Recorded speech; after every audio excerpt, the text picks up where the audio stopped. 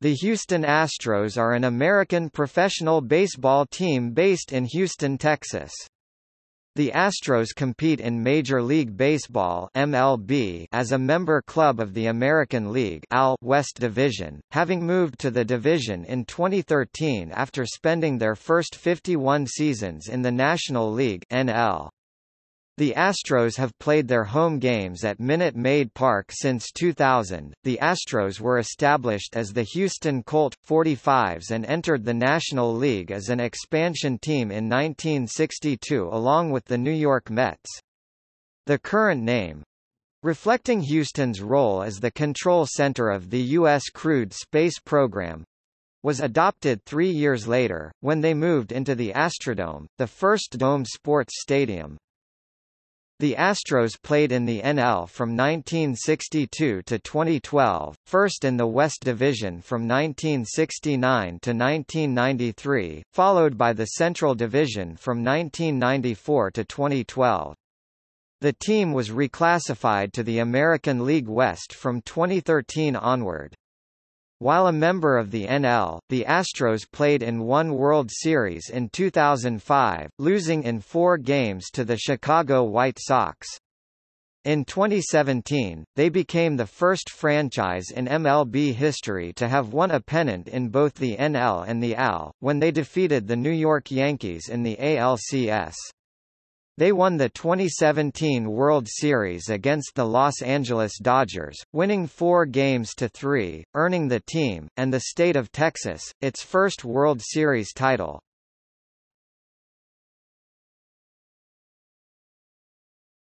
Topic: Franchise history.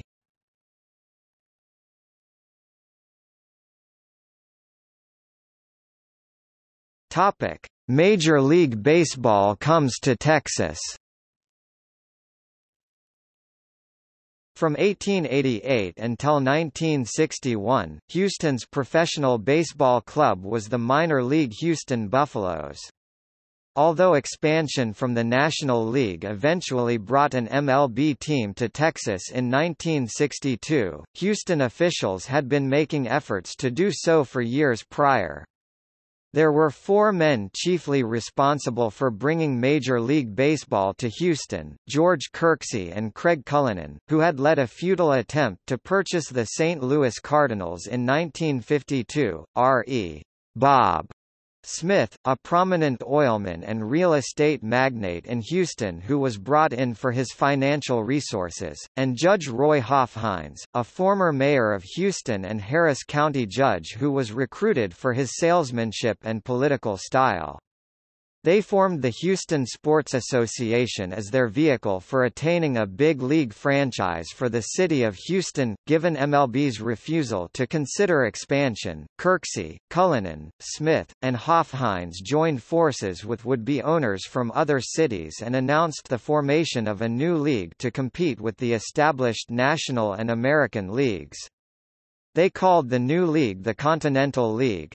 Wanting to protect potential new markets, both existing leagues chose to expand from 8 teams to 10. However, plans eventually fell through for the Houston franchise after the Houston Buffaloes owner, Marty Marion, could not come to an agreement with the HSA to sell the team. To make matters worse, the Continental League as a whole folded in August 1960. However, on October 17, 1960, the National League granted an expansion franchise to the Houston Sports Association in which their team could begin play in the 1962 season. According to the Major League Baseball Constitution, the Houston Sports Association was required to obtain territorial rights from the Houston Buffaloes in order to play in the Houston area, and again negotiations began to purchase the team. Eventually, the Houston Sports Association succeeded in purchasing the Houston Buffaloes, at this point majority owned by William Hopkins, on January 17, 1961. The Buffs played one last minor league season as the top farm team of the Chicago Cubs in 1961 before being succeeded by the city's NL club. The new Houston team was named the Colt 45s after a "Name the Team" Contest was won by William Irving Netter. The Colt .45 was well known as the gun that won the West. The colors selected were navy and orange.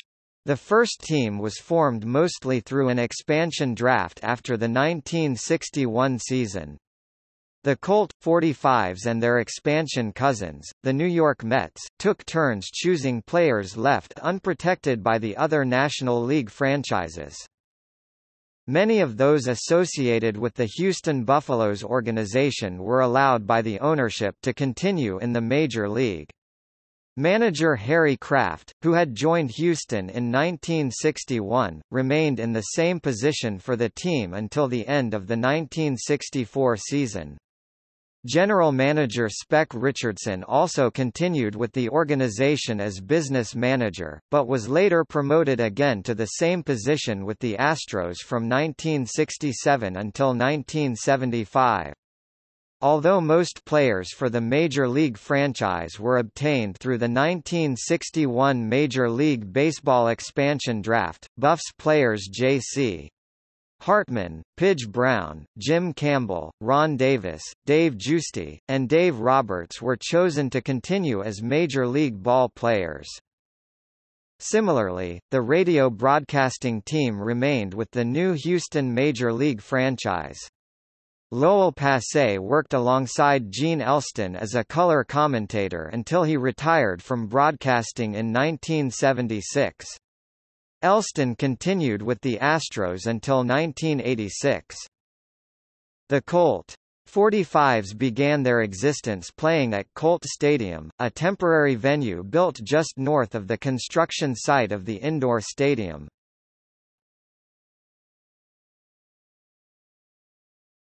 Topic 1962 to 1964, the Colt .45s. The Colt .45s started their inaugural season on April 10, 1962, against the Chicago Cubs with Harry Kraft as the Colt .45s manager. Bob Aspromonte scored the first run for the Colt .45s on an Al Spangler triple in the first inning. They started the season with a 3-game sweep of the Cubs but eventually finished 8th among the National League's 10 teams. The team's best pitcher, Richard "Turk" Farrell, lost 20 games despite an ERA of 3.02. A starter for the Colt .45s, Farrell was primarily a relief pitcher prior to playing for Houston. He was selected to both All-Star games in 1962. The 1963 season saw more young talent mixed with seasoned veterans. Jimmy Wynn, Rusty Staub, and Joe Morgan all made their major league debuts in the 1963 season. However, Houston's position in the standings did not improve, as the Colt .45s finished in 9th place with a 66-96 record. The team was still building, trying to find that perfect mix to compete. The 1964 campaign began on a sad note, as relief pitcher Jim Umbricht died of cancer at the age of 33 on April 8, just before opening day. Umbricht was the only Colt .45s pitcher to post a winning record in Houston's first 2 seasons. He was so well liked by players and fans that the team retired his jersey number 32 in 1965. Just on the horizon, the structure of the new domed stadium was more prevalent, and it would soon change the way that baseball was watched in Houston and around the league.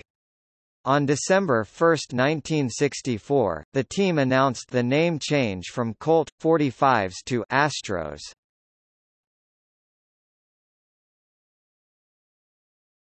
Topic 1965 to 1970, the Great Indoors. With Judge Roy Hoff-Hines now the sole owner of the franchise and the new venue complete, the renamed Astros moved into their new dome stadium, the Astrodome, in 1965. The name honored Houston's position as the center of the nation's space program. NASA's new Manned Spacecraft Center had recently opened southeast of the city. The Astrodome, coined the eighth wonder of the world, did little to improve the home team's results on the field. While several indoor firsts were accomplished, the team still finished ninth in the standings.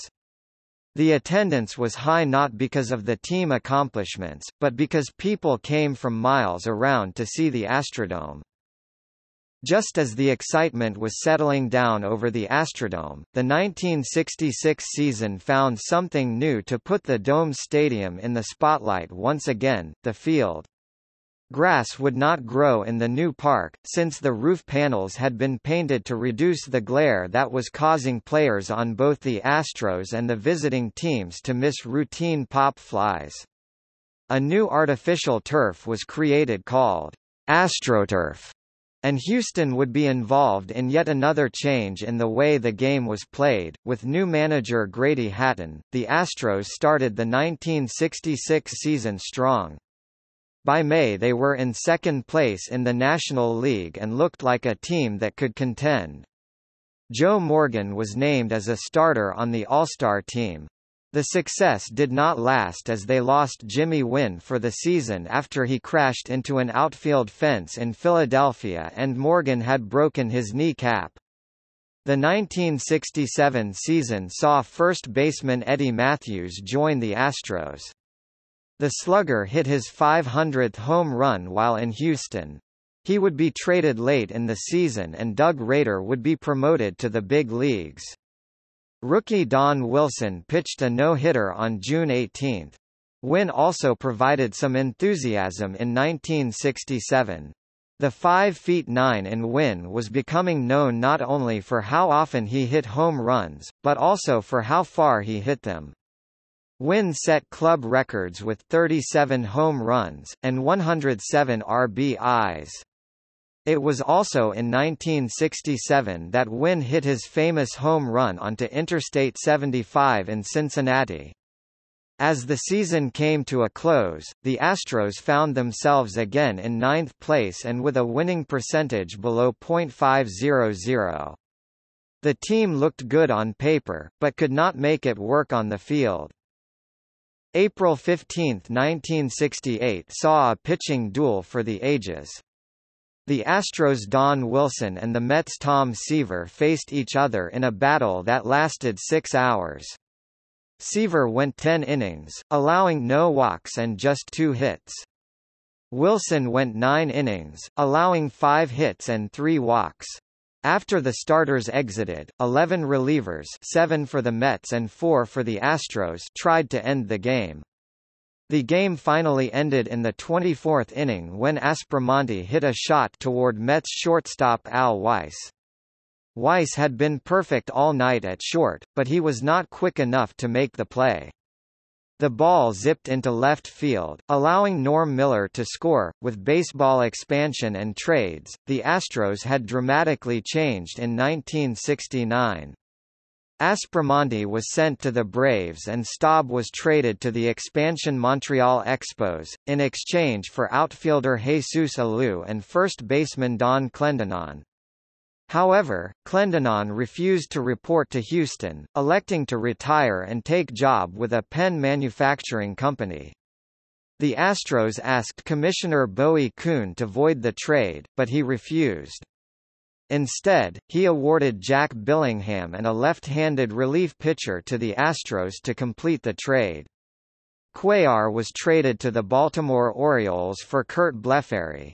Other new players included catcher Johnny Edwards, infielder Dennis Menk and pitcher Denny Lemaster.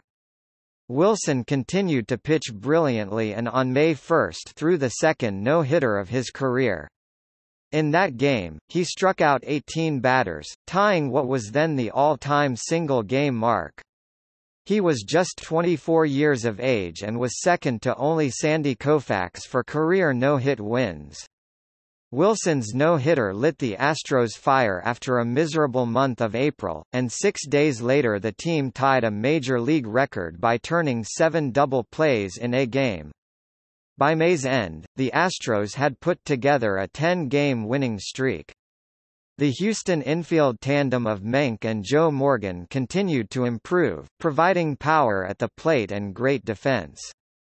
Morgan had 15 homers and stole 49 bases while Menck led the Astros with 90 RBIs. The Menck-Morgan punch was beginning to come alive, and the team was responding to Walker's management style. The Astros dominated the season series against their expansion twins, the New York Mets. In one game at New York, Dennis Menck and Jimmy Wynn hit grand slams in the same inning, against a Mets team that would go on to win the World Series that same year. The Astros finished the 1969 season with a record of 81 wins, 81 losses, marking their first season of .500 ball.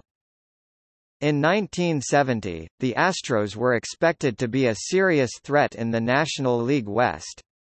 In June, 19-year-old Cesar Cedeno was called up and immediately showed signs of being a superstar.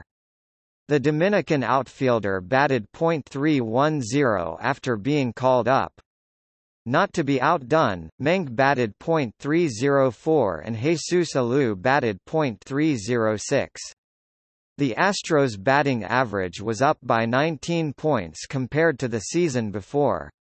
The team looked good, but the Astros' era was up. Larry Dierker and Wilson had winning records, but the pitching staff as a whole had an off-season. Houston finished in fourth place in 1970. Topic: 1971 to 1974, The Boys in Orange. The fashion trends of the 1970s had started taking root in baseball. Long hair and loud colors were starting to appear on team uniforms, including the Astros. In 1971 the Astros made some changes to their uniform. They kept the same style they had in previous seasons, but inverted the colors. What was navy was now orange and what was orange was now a lighter shade of blue. The players' last names were added to the back of the jerseys. In 1972, the uniform fabric was also changed to what was at the time revolutionizing the industry, polyester. Belts were replaced by elastic waistbands, and jerseys zipped up instead of having buttons.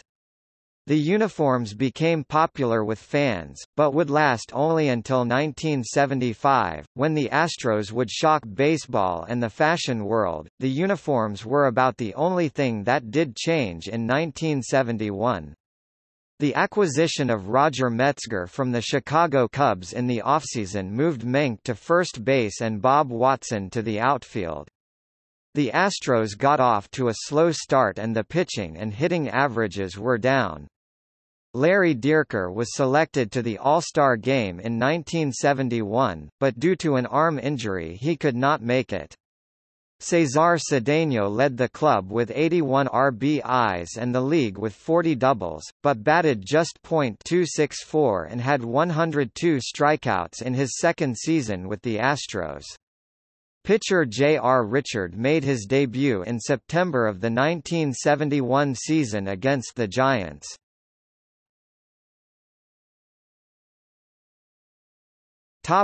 The Big Trade. In November 1971 the Astros and Cincinnati Reds made one of the biggest blockbuster trades in the history of the sport, and helped create the Big Red Machine of the 1970s, with the Reds getting the better end of the deal.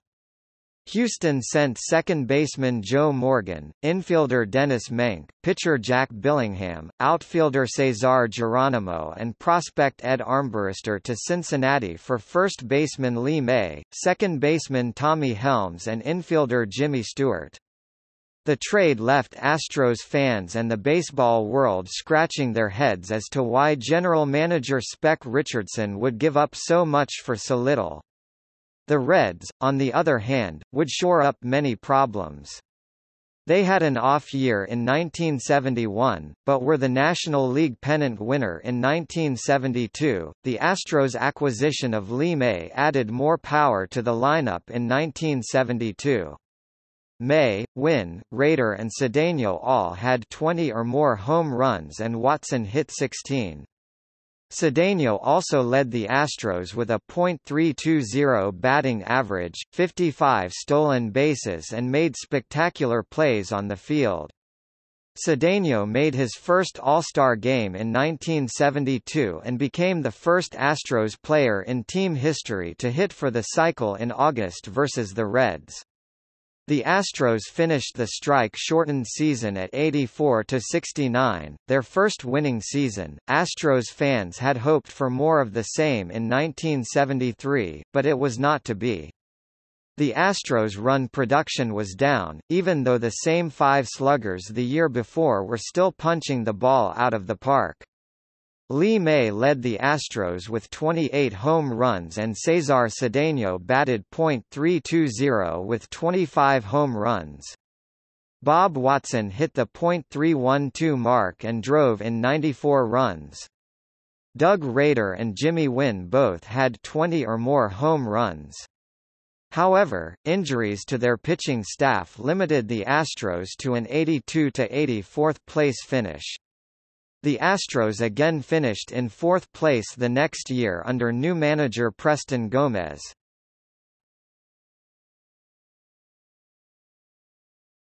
Topic: 1975 to 1979, the Rainbow Era. With the $38 million deficit of the Astrodome, control of the Astrodomain was passed from Judge Roy Hofheinz to GE Credit and Ford Motor Credit.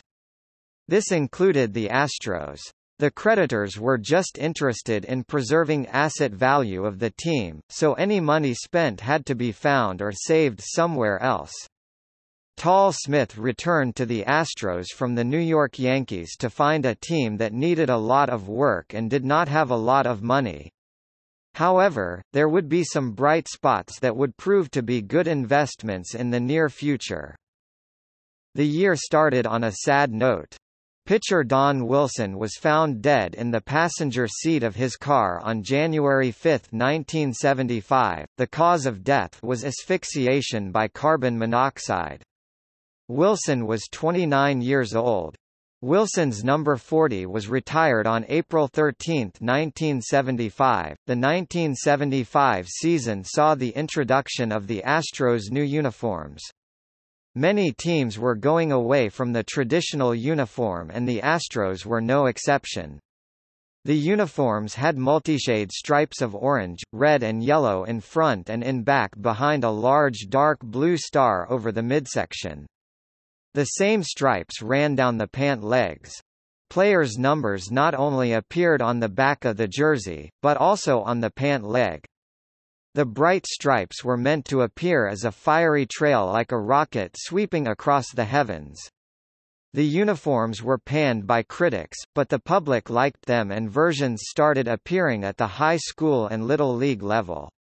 The uniform was so different from what other teams wore that the Astros wore it both at home and on the road until 1980. Besides the bright new uniforms, there were some other changes.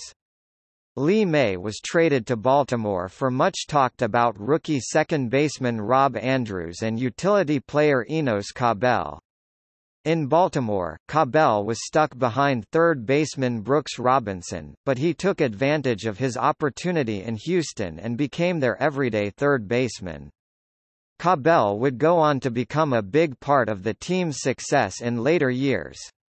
With May gone, Bob Watson was able to move to first base and was a bright spot in the lineup, batting .324 with 85 RBI.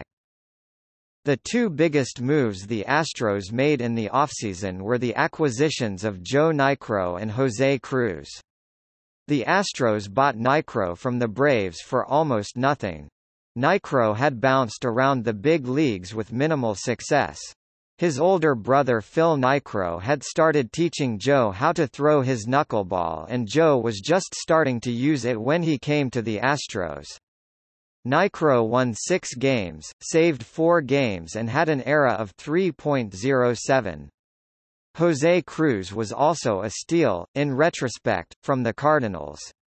Cruz became a fixture in the Astros outfield for several years and would eventually have his number 25 retired. Despite high expectations, 1975 was among the Astros' worst in franchise history.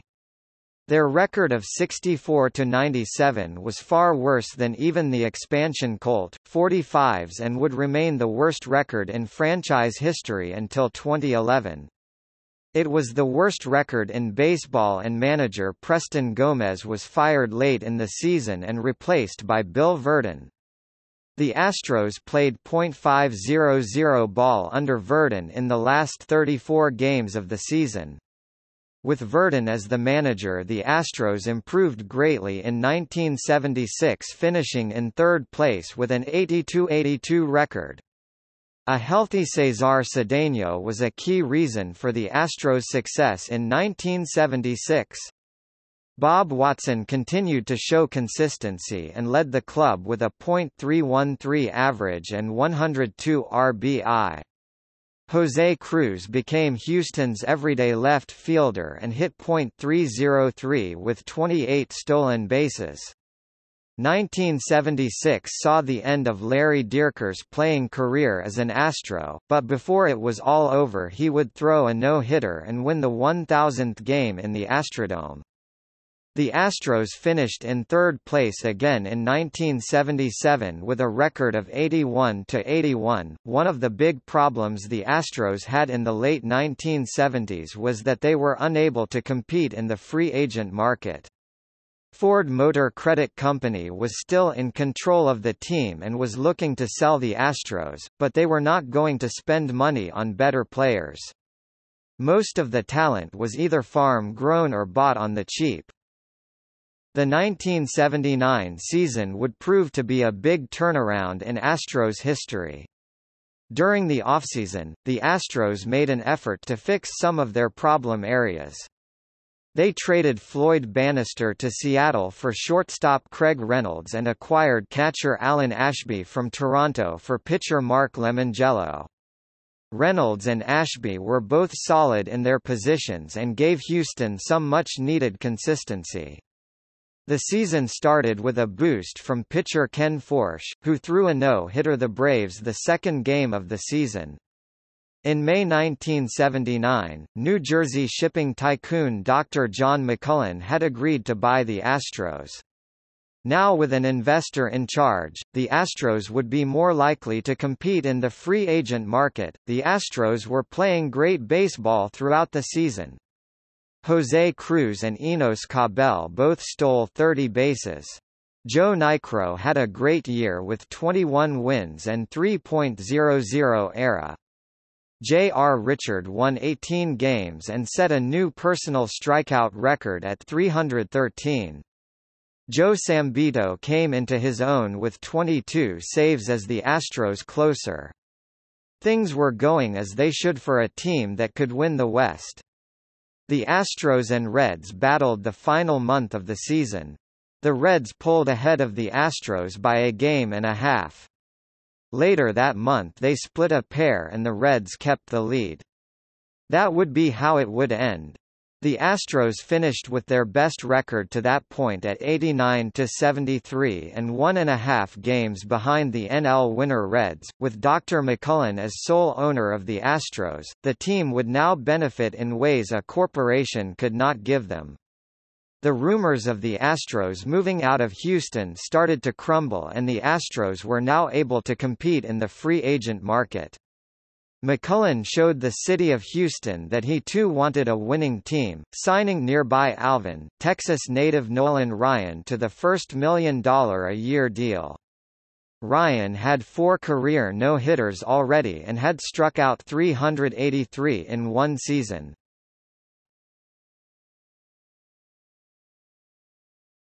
Topic 1980 to 1985 on the brink. Joe Morgan returned in 1980. Now back in Houston with 2 MVP awards and 2 World Series rings, Morgan wanted to help make the Astros a pennant winner. The 1980 pitching staff was one of the best Houston ever had, with the fastball of Ryan, the knuckleball of Joe Niekro and the terrifying 6'8" in frame of J.R. Richard.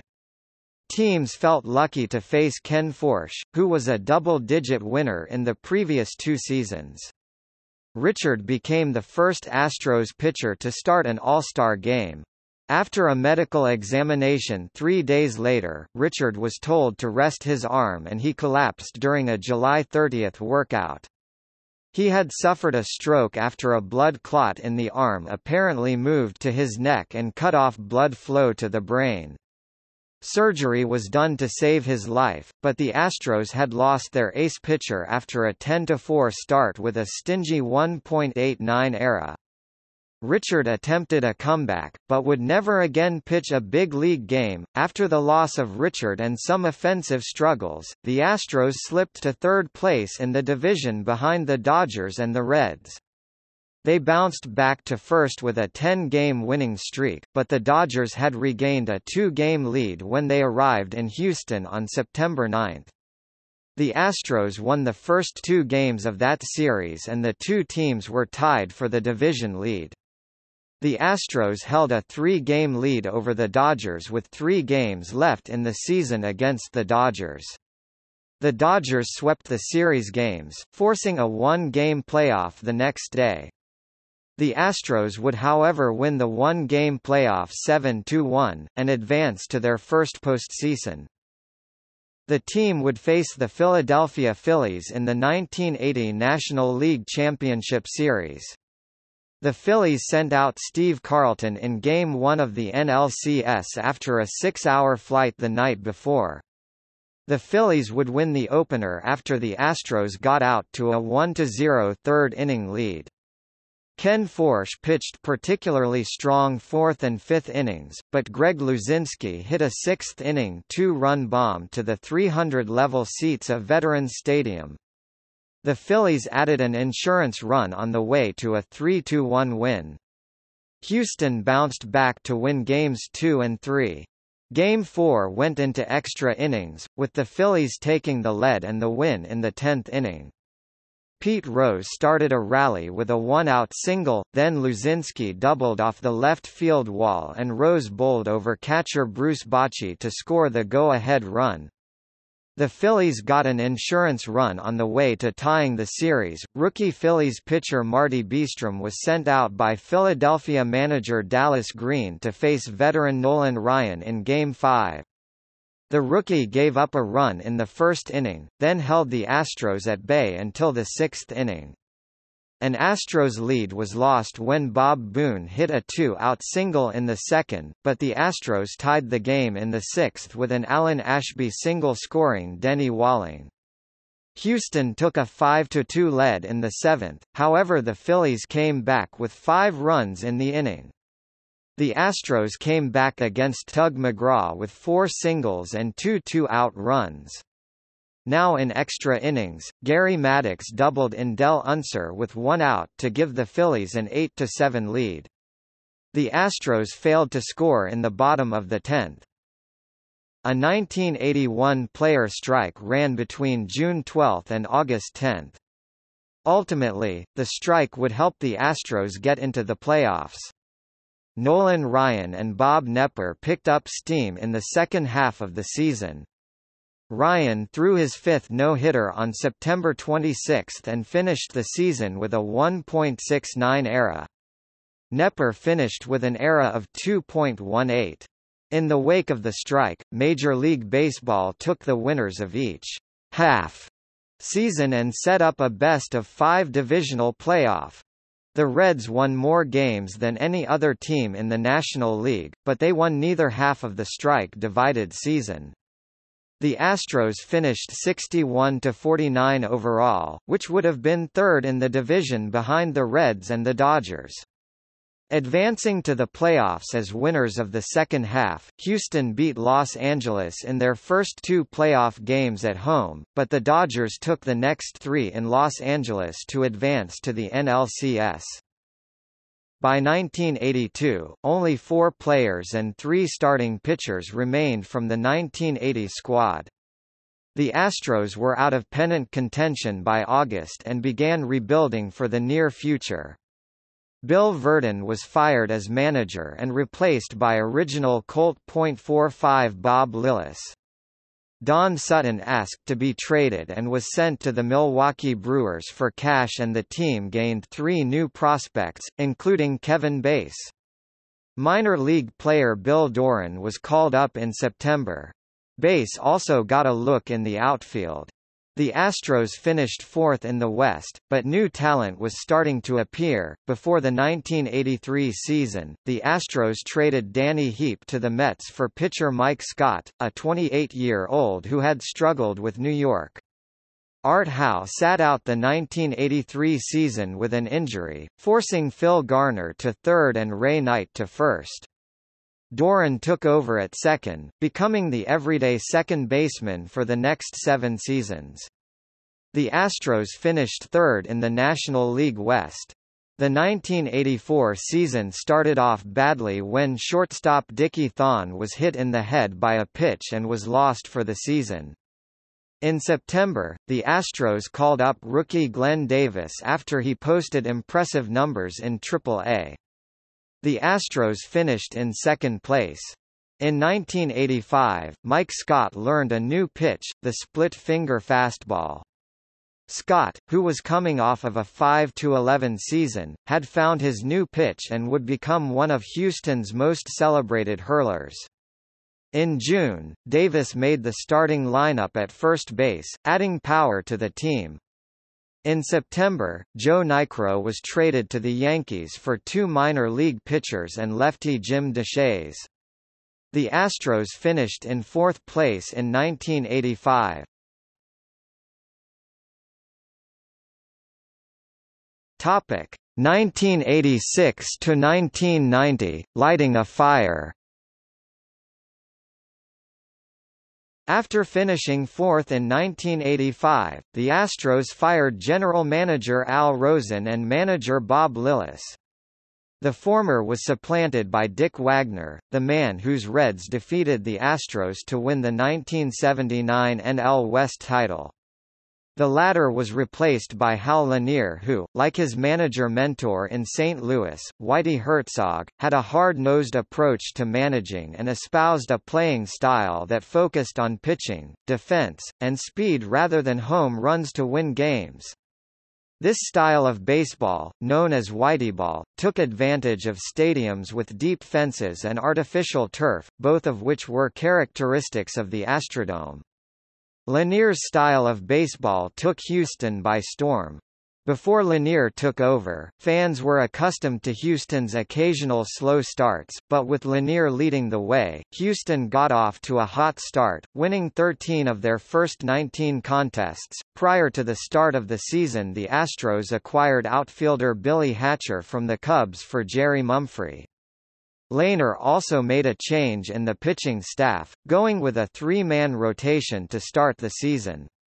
This allowed Lanier to keep his 3 starters, Nolan Ryan, Bob Knepper, and Mike Scott, sharp and to slowly work in rookie hurler Jim Deshaies. Bill Doran and Glenn Davis held down the right side of the field, but Lehner rotated the left side. Denny Walling and Craig Reynolds faced the right-handed pitchers while Phil Garner and Dickie Thon batted against left-handers. Lehner knew the Astros had talent and he put it to work. The Astrodome was host to the 1986 All-Star Game, in which Astros Mike Scott, Kevin Bass, Glenn Davis, and Dave Smith represented the host field. The Astros kept pace with the NL West after the All-Star break. They went on a streak of 5 straight come-from-behind wins.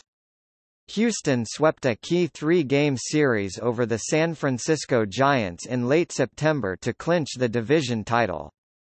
Mike Scott took the mound in the final game of the series and pitched a no-hitter, the only time in MLB history that any division was clinched via a no-hitter. Scott would finish the season with an 18-10 record and a Cy Young Award. The 1986 National League Championship Series against the New York Mets was noted for great drama and is considered one of the best postseason series ever. In Game 3, the Astros were ahead at Shea Stadium, 5-4, in the bottom of the ninth when closer Dave Smith gave up a two-run home run to Lenny Dykstra, giving the Mets a dramatic 6-5 win. However, the signature game of the series was Game 6. Needing a win to get to Mike Scott, who had been dominant in the series, in Game 7, the Astros jumped off to a 3-0 lead in the first inning, but neither team would score again until the ninth inning. In the ninth, starting pitcher Bob Knepper would give up 2 runs, and once again the Astros would look to Dave Smith to close it out. However, Smith would walk Gary Carter and Darryl Strawberry, giving up a sacrifice fly to Ray Knight, tying the game. Despite having the go-ahead runs on base, Smith was able to escape the inning without any further damage. There was no scoring until the 14th inning when the Mets would take the lead on a Wally Backman single and an error by left fielder Billy Hatcher. The Astros would get the run back in the bottom of the 14th when Hatcher, in a classic goat-to-hero conversion moment, hit one of the most dramatic home runs in NLCS history, off the left field foul pole. In the 16th inning, Darryl Strawberry doubled to lead off the inning and Ray Knight drove him home in the next at-bat. The Mets would score a total of 3 runs in the inning to take what appeared an insurmountable 7-4 lead. With their season on the line, the Astros would nonetheless rally for 2 runs to come to within 7-6. Kevin Bass came up with the tying and winning runs on base, however Jesse Orosco would strike him out, ending the game. At the time the 16-inning game held the record for the longest in MLB postseason history. The Mets won the series, 4-2. After the 1986 season, the team had difficulty finding success again. Several changes occurred. The rainbow uniforms were phased out, the team electing to keep a 5-stripe rainbow design on the sleeves. From 1987 to 1993, the Astros wore the same uniform for both home and away games, the only team in Major League Baseball to do so during that period. Its favorites Nolan Ryan and Jose Cruz moved on and the team entered a rebuilding phase. Craig Biggio debuted in June 1988, joining new prospects Ken Caminiti and Gerald Young. Biggio would become the everyday catcher by 1990. A trade acquiring Jeff Bagwell in exchange for Larry Anderson would become one of the biggest deals in Astros history. Glenn Davis was traded to Baltimore for Curt Schilling, Pete Harnisch and Steve Finley in 1990.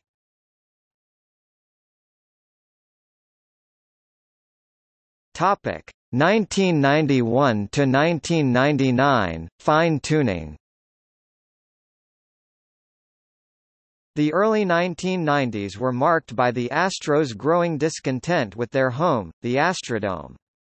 After the Astrodome was renovated for the primary benefit of the NFL's Houston Oilers, who shared the Astrodome with the Astros since the 1960s, the Astros began to grow increasingly disenchanted with the facility. Faced with declining attendance at the Astrodome and the inability of management to obtain a new stadium, in the 1991 offseason Astros management announced its intention to sell the team and move the franchise to the Washington, D.C. area. However, the move was not approved by other National League owners, thus compelling the Astros to remain in Houston. Shortly thereafter, McCullen, who also owned the NHL's New Jersey Devils, sold the team to Texas businessman Drayton McClain in 1993, who committed to keeping the team in Houston. Shortly after McLean's arrival, which coincided with the maturation of Bagwell and Biggio, the Astros began to show signs of consistent success. After finishing second in their division in 1994 in a strike year, 1995, and 1996, the Astros won consecutive division titles in 1997, 1998, and 1999. In the 1998 season, the Astros set a team record with 102 victories. However, each of these titles was followed by a first-round playoff elimination, in 1998 by the San Diego Padres and in 1997 and 1999 against the Atlanta Braves. The manager of these title teams was Larry Dierker, who had previously been a broadcaster and pitcher for the Astros. During this period, Bagwell, Biggio, Derek Bell, and Sean Berry earned the collective nickname, the Killer Bees. In later seasons, the name came to include other Astros, especially Lance Berkman. Coinciding with the change in ownership, the team switched uniforms and team colors after the 1993 season in order to go for a new, more serious image. The team's trademark rainbow uniforms were retired, and the team's colors changed to midnight blue and metallic gold. The Astros font on the team logo was changed to a more aggressive one, and the team's traditional star logo was changed to a stylized, flying star with an open left end. It marked the first time since the team's inception that orange was not part of the team's colors. Despite general agreement that the rainbow uniforms identified with the team had become tired and looked too much like a minor league team according to the new owners, the new uniforms and caps were never especially popular with many Astros fans.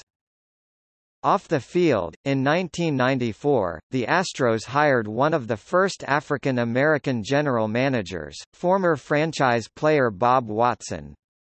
Watson would leave the Astros after the 1995 season to become general manager of the New York Yankees and helped to lead the Yankees to a world championship in 1996. He would be replaced by Jerry Hunsaker, who until 2004 would continue to oversee the building of the Astros into one of the better and most consistent organizations in the major leagues.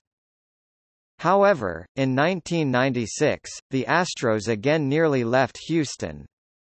By the mid-1990s, McLean, like McCullen before him, wanted his team out of the Astrodome and was asking the city to build the Astros a new stadium.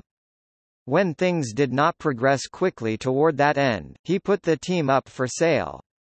He had nearly finalized a deal to sell the team to businessman William Collins, who planned to move them to Northern Virginia. However, Collins was having difficulty finding a site for a stadium himself, so major league owners stepped in and forced McLean to give Houston another chance to grant his stadium wish. Houston voters, having already lost the Houston Oilers in a similar situation, responded positively via a stadium referendum and the Astros stayed put.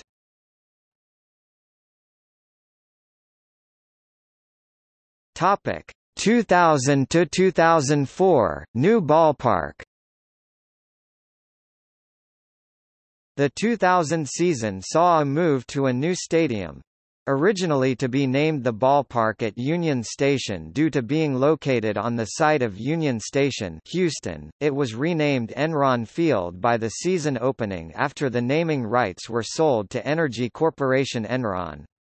The stadium was to feature a retractable roof, a particularly useful feature with unpredictable Houston weather.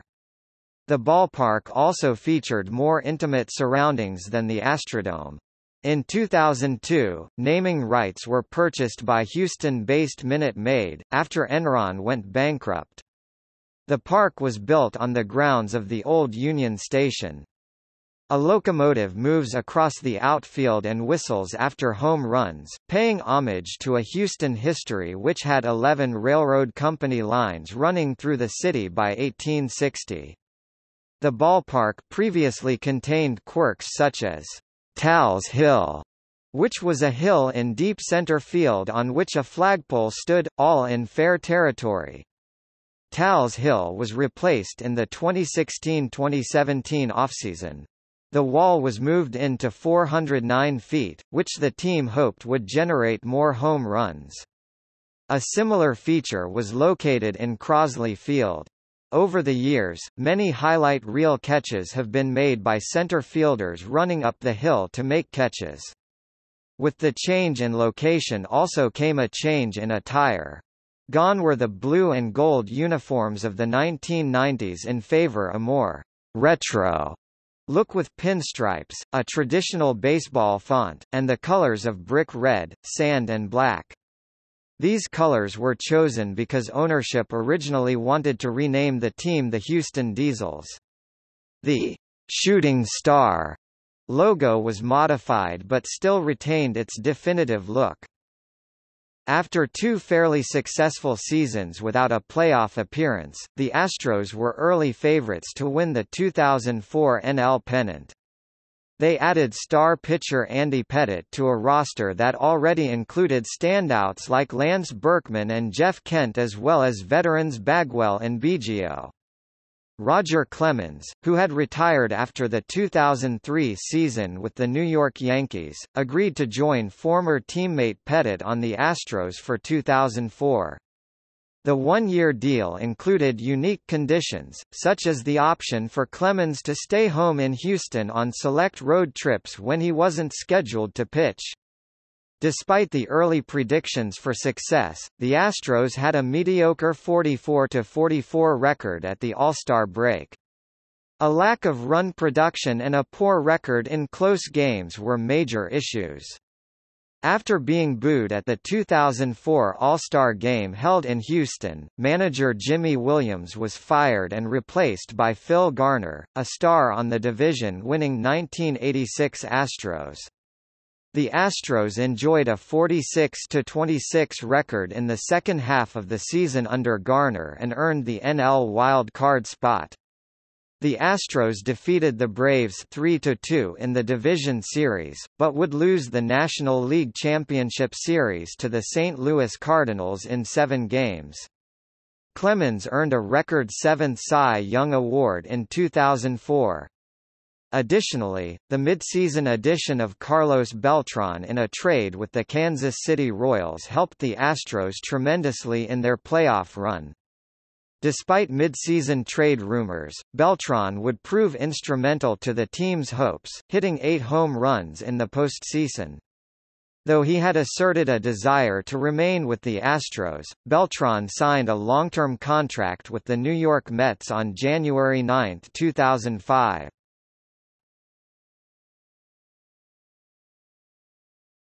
Topic: 2005 First World Series played in Texas. In 2005, the Astros started poorly and found themselves with a 15-30 record in late May. The Houston Chronicle had written them off with a tombstone emblazoned with "RIP 2005 Astros." However, from that low point until the end of July, Houston went 42-17 and found themselves in the lead for an NL wild card spot. July saw the best single-month record in the club's history at 22-7. Offensive production had increased greatly after a slow start in the first 2 months. The Astros had also developed an excellent pitching staff, anchored by Roy Oswalt (20-12, 2.94), Andy Pettitte (17-9, 2.39), and Roger Clemens (13-8) with a league-low ERA of only 1.87. The contributions of the other starters, Brandon Back (10-8, 4.76), and rookie starters Ezekiel Estacio (3-6, 5.67), and Wandy Rodriguez (10-10, 5.53), were less remarkable, but enough to push the Astros into position for a playoff run. The Astros won a wild card berth on the final day of the regular season, becoming the first team since the world champion 1914 Boston Braves to qualify for the postseason after being 15 games under .500. The Astros won the National League Division Series against the Atlanta Braves, 3-1, with a Game 4 that set postseason records for most innings 18, most players used by a single team 23, and longest game time 5 hours and 50 minutes. Trailing by a score of 6-1, Lance Berkman hit an eighth-inning grand slam to narrow the score to 6-5. In the bottom of the ninth, catcher Brad Ausmus hit a game-tying home run that allowed the game to continue in extra innings. In the bottom of the 10th inning, Luke Scott hit a blast to left field that had home run distance, but was inches foul. This game remained scoreless for the next 8 innings. In the top of the 15th inning, Roger Clemens made only his second career relief appearance, pitching 3 shutout innings, notably striking out Julio Franco, at the time the oldest player in the MLB at 47 years old. Clemens was himself 43. In the bottom of the 18th inning, Clemens came to bat again, indicating that he would be pitching in the 19th inning, if it came to that. Clemens struck out, but the next batter, Chris Burke, hit a home run to left field for the Astros win, 7-6. Oddly enough, a fan in the Crawford boxes in left field had previously caught Berkman's grand slam, and this same fan caught Burke's home run. The National League Championship Series featured a rematch of the 2004 NLCS. The Astros lost the first game in St. Louis, but would win the next 3 games, with Roy Oswalt getting the win. Though the Astros were poised to close out the series in Game 5 in Houston, Brad Lidge gave up a monstrous 2-out 3-run home run to Albert Pujols, forcing the series to a 6th game in St. Louis, where the Astros clinched a World Series appearance. Roy Oswalt was named NLCS MVP, having gone 2-0 with a 1.29 ERA in the series. Current honorary NL President William Y. Giles presented the league champion Astros with the Warren C. Giles Trophy. Warren Giles, William's father and president of the National League from 1951 to 1969, had awarded an MLB franchise to the city of Houston in 1960. The Astros faced the Chicago White Sox in the World Series. Chicago had been considered the slight favorite but would win all 4 games, the first 2 at U.S. Cellular Field in Chicago and the final 2 in Houston. Game 3 marked the first World Series game held in the state of Texas, and was the longest game in World Series history, lasting 5 hours and 41 minutes. This World Series was marked by a controversy involving the Minute Maid Park roof. MLB and Commissioner Bud Selig insisted that the Astros must play with the roof open, which mitigated the intensity and enthusiasm of the cheering Astros fans.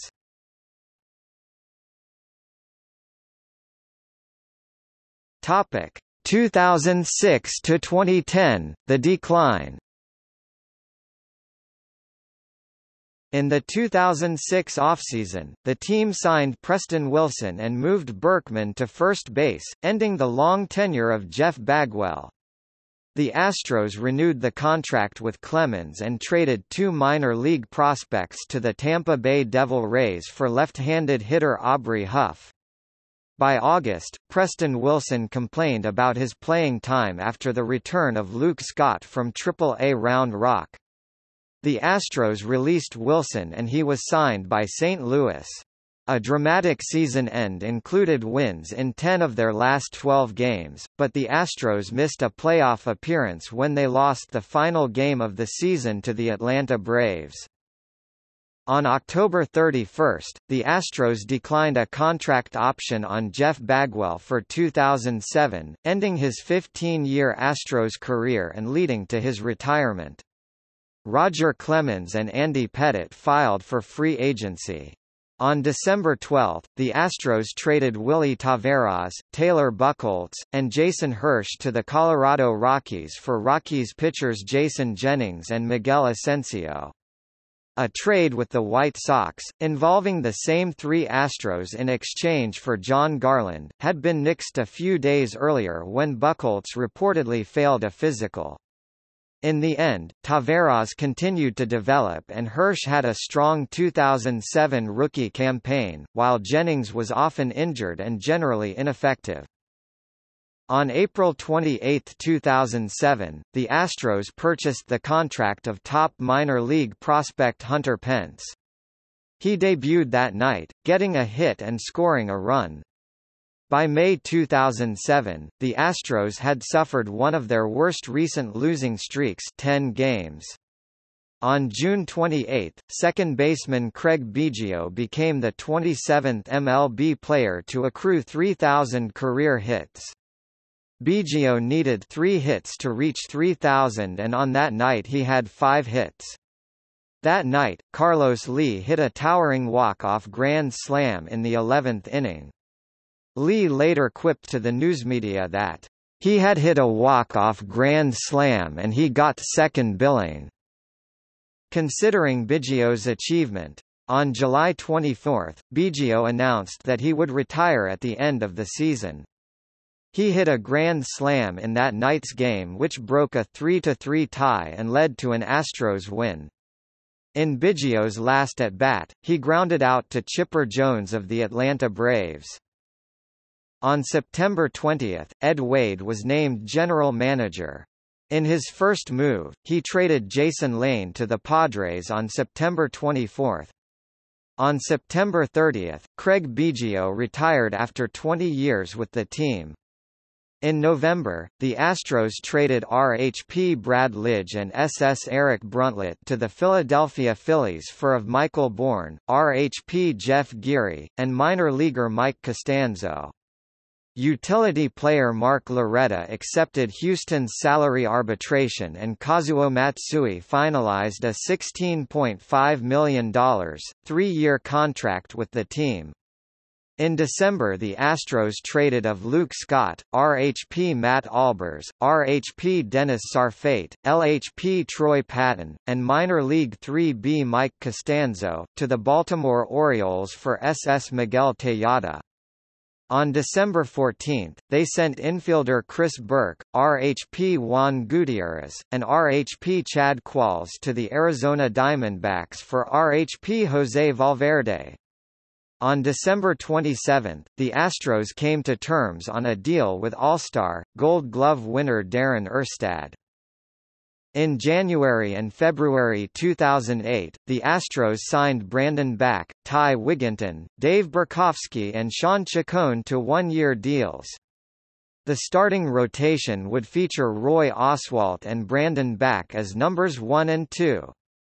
Wandy Rodriguez, Chacon and Chris Sampson rounded out the bottom 3 slots in the rotation. Woody Williams had retired after a 0-4 spring training and Jason Jennings was now with Texas.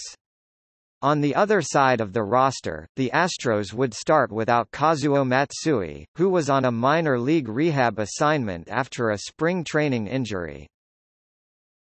The Astros regressed in 2008 and 2009, finishing with records of 86-75 and 74-88, respectively.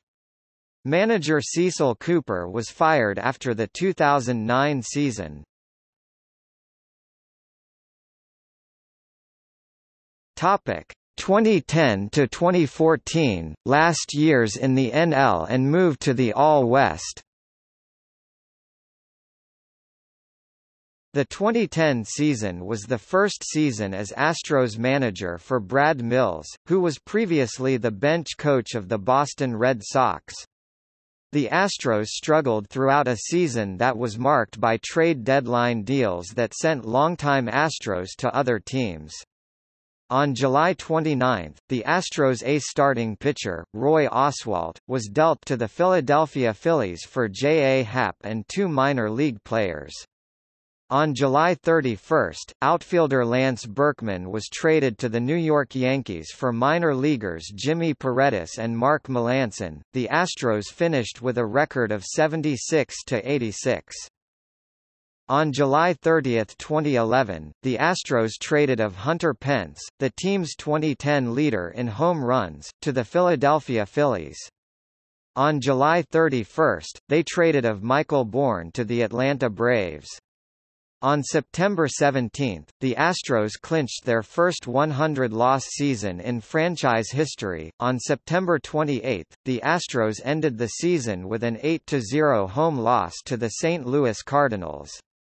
Cardinals pitcher Chris Carpenter pitched a complete game, two-hit shutout in the game, enabling the Cardinals to win the National League wild card, where they went on to beat the Texas Rangers in the World Series, with Lance Berkman being a key player in their championship victory.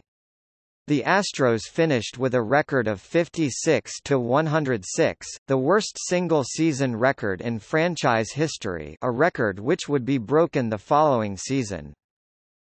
In November 2010, Drayton McLane announced that the Astros were being put up for sale. McLane stated that because the Astros were one of the few franchises in Major League Baseball with only one family as the owners, he was planning his estate. McLane was 75 years old as of November 2011. In March 2011, local Houston businessman Jim Crane emerged as the front-runner to purchase the franchise. In the 1980s, Crane founded an air freight business which later merged with CEVA Logistics, and later founded Crane Capital Group. McLane and Crane had a previous handshake agreement for the franchise in 2008, but Crane abruptly changed his mind and broke off discussions. Crane also attempted to buy the Chicago Cubs in 2008 and the Texas Rangers during their 2010 bankruptcy auction. Crane came under scrutiny because of previous allegations of discriminatory hiring practices regarding women and minorities, among other issues. This delayed MLB's approval process. During the summer of 2011, a frustrated Crane hinted that the delays might threaten the deal. In October 2011, Crane met personally with MLB Commissioner Bud Selig, in a meeting that was described as constructive. On November 15, 2011, it was announced that Crane had agreed to move the franchise to the American League for the 2013 season. The move was part of an overall divisional realignment of MLB, with the National and American Leagues each having 15 teams in 3 geographically balanced divisions. Crane was given a $70 million concession by MLB for agreeing to the switch. The move was a condition for the sale to the new ownership group. 2 days later, the Astros were officially sold to Crane after the other owners unanimously voted in favor of the sale. It was also announced that 2012 would be the last season for the Astros in the NL. After over 50 years of the Astros being a part of the National League, this move was unpopular with many Astros fans. In 2012, the Astros were eliminated from the playoffs before September 5. On September 27, the Astros named Bo Porter to be the manager for the 2013 season. On October 3, the Astros ended over 50 years of NL play with a 5-4 loss to the Chicago Cubs and began to look ahead to join the American League. Winning only 20 road games during the entire season, the Astros finished with a 55-107 record, the worst record in all of Major League Baseball for the 2012 season, and surpassing the 2011 season for the worst record in Astros history. On November 2, 2012, the Astros unveiled their new look in preparation for their move to the American League for the 2013 season. The uniform is navy and orange, going back to the original 1960s team colors, as well as debuting a new version of the classic navy hat with a white H Over an orange star. On November 6, 2012, the Astros hired former Cleveland Indians director of baseball operations David Stearns as the team's new assistant general manager. The Astros would also go on to hire former St. Louis Cardinals front office executive Jeff Luhnow as their general manager. The Houston Astros played their first game as an American League team on March 31, 2013, where they were victorious over their in-state division competitor, the Texas Rangers, with a score of 8-2. On September 29, the Astros completed their first year in the American League, losing 5-1 in a 14-inning game to the New York Yankees. The Astros finished the season with a 51-111 record, a franchise worst, with a season-ending 15-game losing streak, again surpassing their worst record from the previous season.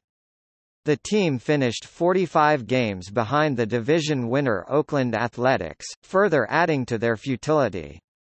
This marked 3 consecutive years that the Astros had lost more than 100 games in a single season. They also became the first team to have the first overall pick in the draft 3 years in a row. They improved on their season in 2014, going 70-92, finishing 28 games back over the division winner Los Angeles Angels of Anaheim, and placing 4th in the All-West over the Texas Rangers.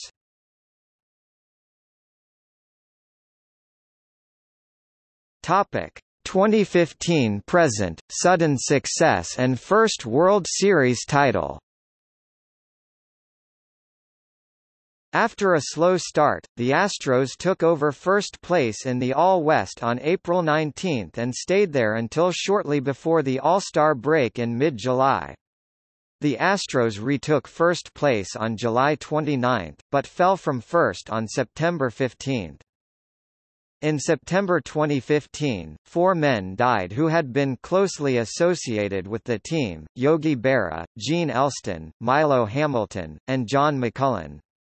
McCullen and Hamilton passed on the same Thursday, September 17, 2015, Elston on September 5, and Berra on September 22.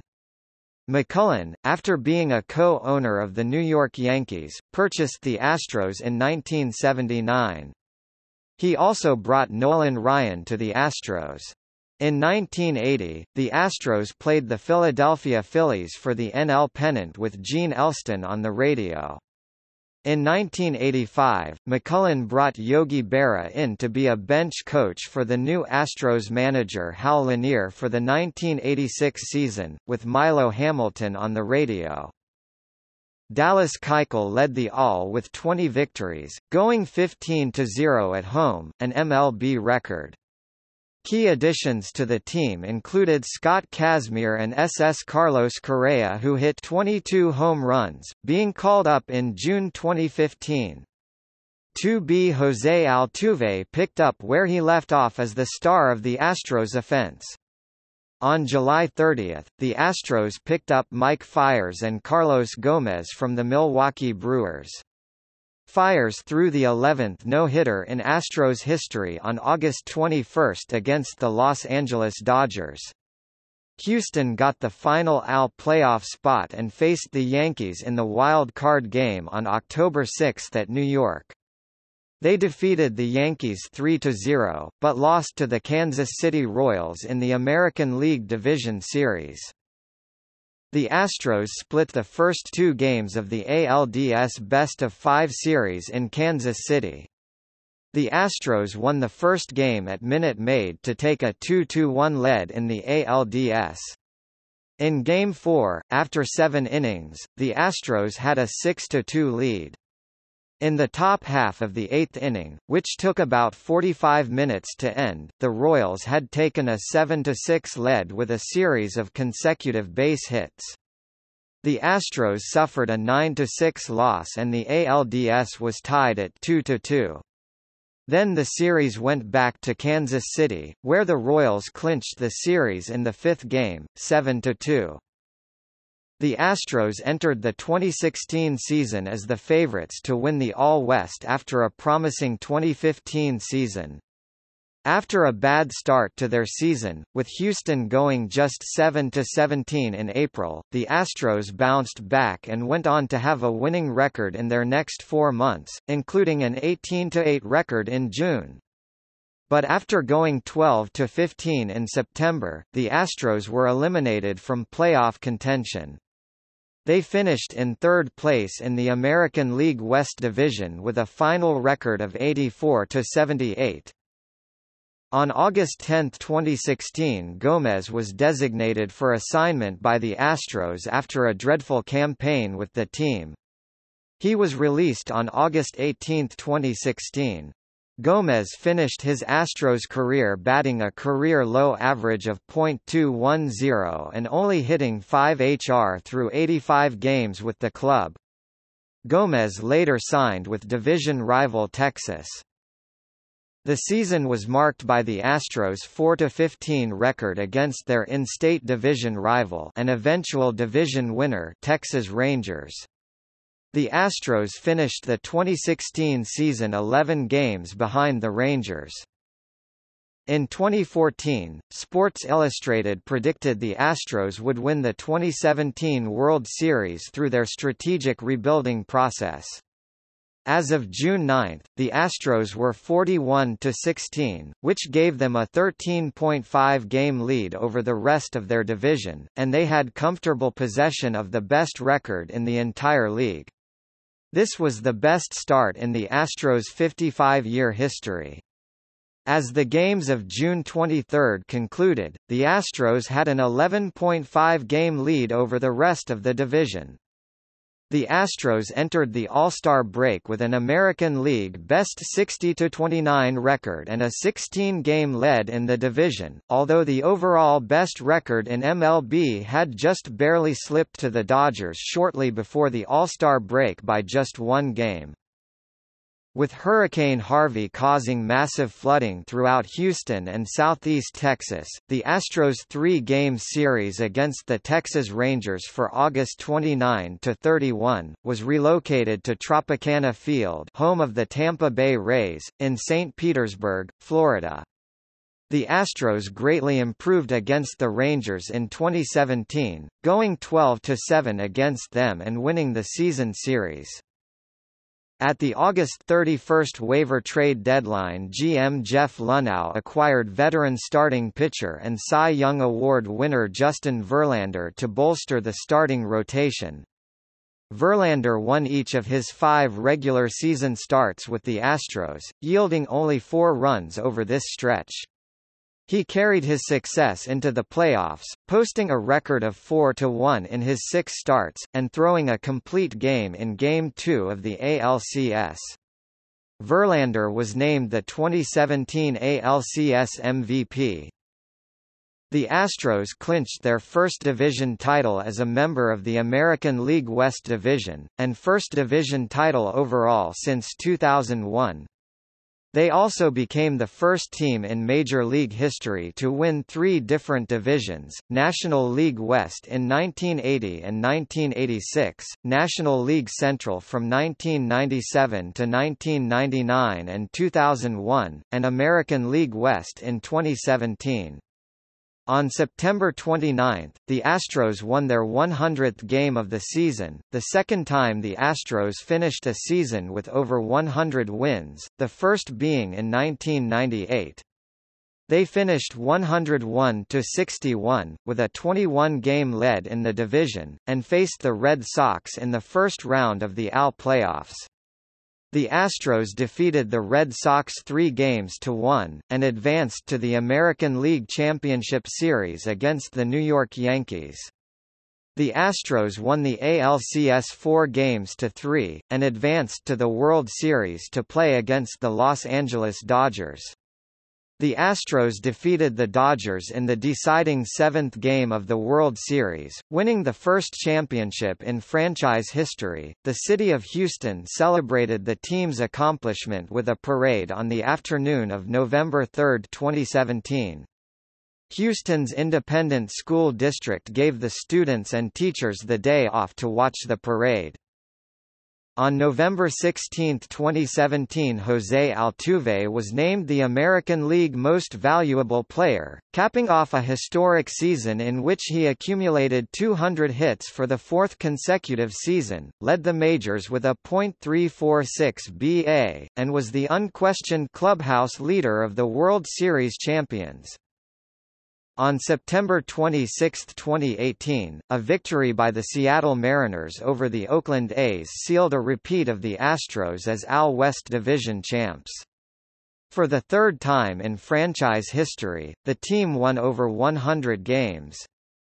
On September 29, they swept a doubleheader against the Baltimore Orioles to set a new franchise record of 103 wins. They finished the regular season 103-59, and faced the Cleveland Indians in the ALDS. The Astros swept Cleveland and advanced to the ALCS to face the Boston Red Sox, ultimately losing in 5 games.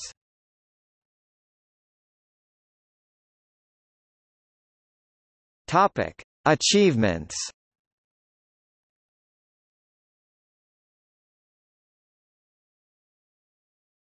Topic: Franchise record.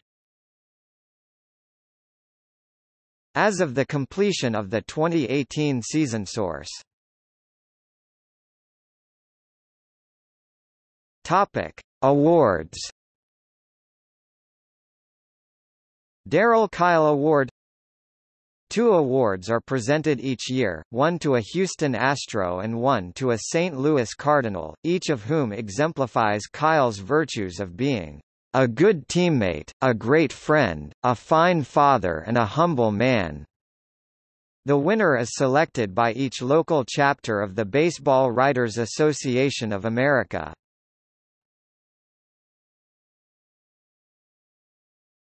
Topic: Team captains. 23 Enos Cabell, 3B, 1B, 1984–1985. Topic: Team records.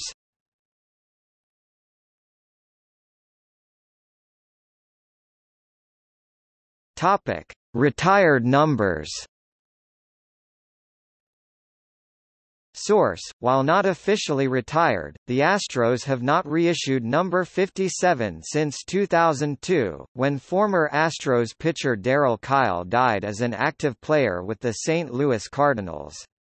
In addition, the Astros have not issued the number 17 since Lance Berkman was traded in 2010. The number 42 is retired by Major League Baseball in honor of Jackie Robinson.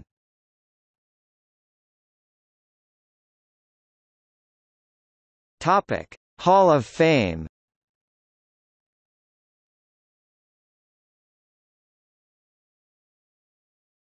Topic: Baseball Hall of Fame members.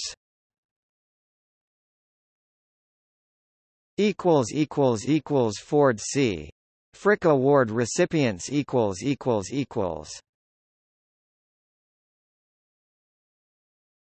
Topic: Texas Sports Hall of Fame.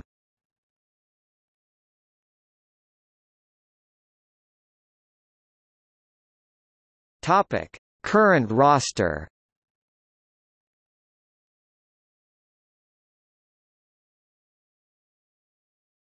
Topic: Spring training. The Astros have held their spring training at FITTEAM Ballpark of the Palm Beaches in West Palm Beach, Florida since 2017. They share the stadium with the Washington Nationals. From 1985 to 2016, the Astros held spring training at Osceola County Stadium in Kissimmee, Florida.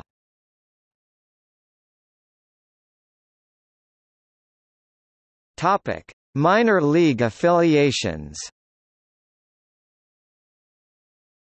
In December 2016, the Astros agreed to a 30-year deal to field a Class A advanced team in Fayetteville, North Carolina, beginning in 2019. The team will play the 2017 and 2018 seasons in Bowie's Creek while a new stadium is built in Fayetteville. Topic: radio and television. Since 2013, the Astros' flagship radio station is KBME, Sportstalk 790 AM, a Fox Sports radio affiliate. Previously, the team had a partnership with KTRH 740 AM, which went from 1999 to 2012. Both stations are owned by iHeartMedia. This change suddenly made it difficult for listeners outside of Houston itself to hear the Astros, as KTRH runs 50 kilowatts of power day and night, and KBME runs only 5 kilowatts. As a result, KTRH is audible across much of Central, East, and South Texas, whereas KBME can only be heard in Houston, especially after dark. Milo Hamilton, a veteran voice who was on the call for Hank Aaron's 715th career home run in 1974, retired at the end of the 2012 season, after broadcasting play-by-play for the Astros since 1985. Dave Raymond and Brett Dolan shared play-by-play duty for road games, while Raymond additionally worked as Hamilton's color analyst while Hamilton called home games only for the past few seasons before his retirement. They were not retained and instead brought in Robert Ford and Steve Sparks to begin broadcasting for the 2013 season. Spanish-language radio play-by-play is handled by Francisco Romero, and his play-by-play partner is Alex Trevino, a former backup catcher for the club. During the 2012 season, Astros games on television were announced by Bill Brown and Jim Deshaies. In the 7 seasons before then, Astros games were broadcast on television by Fox Sports Houston, with select games shown on broadcast TV by KTXH.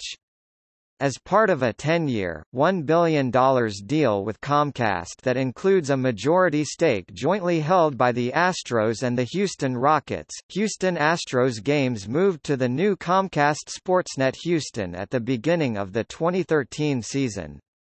On September 27, 2013, CSN Houston filed for Chapter 11 bankruptcy and surprising the Astros, who own the largest stake.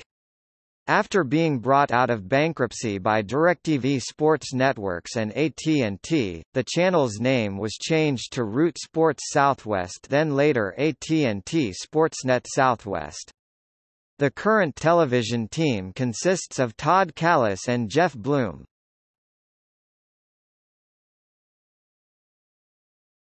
Topic: Mascots. Orbit is the name given to MLB's Houston Astros mascot, a lime green outer space creature wearing an Astros jersey with antennae extending into baseballs.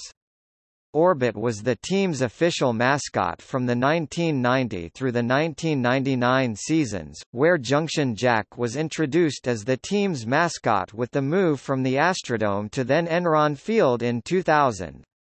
Orbit returned after 13-year hiatus on November 2, 2012 at the unveiling of the Astros' new look for their 2013 debut in the American League.